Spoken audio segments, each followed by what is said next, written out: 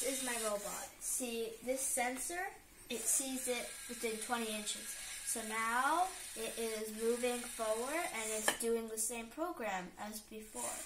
Now it's going back, but not at the same speed. I guess I could add more speed, but it's better this way because if you wanted to loop it, like the plants have more time to conserve the water inside the pot in the dirt. So then,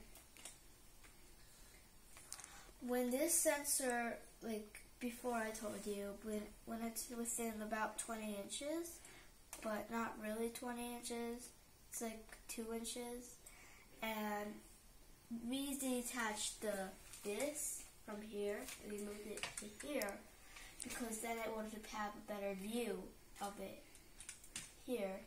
So you see, the robot has 2 sensors that I use, and I might use this more.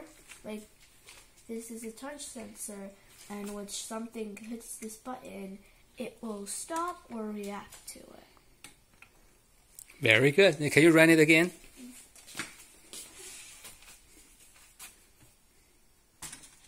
Okay.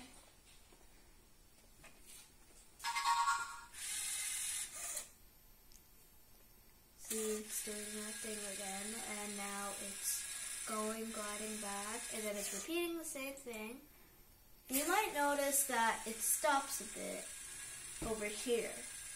Well, not very exactly, you can't really notice it, but it stops for about like a millisecond, and then it keeps going, but in a faster speed. Very good.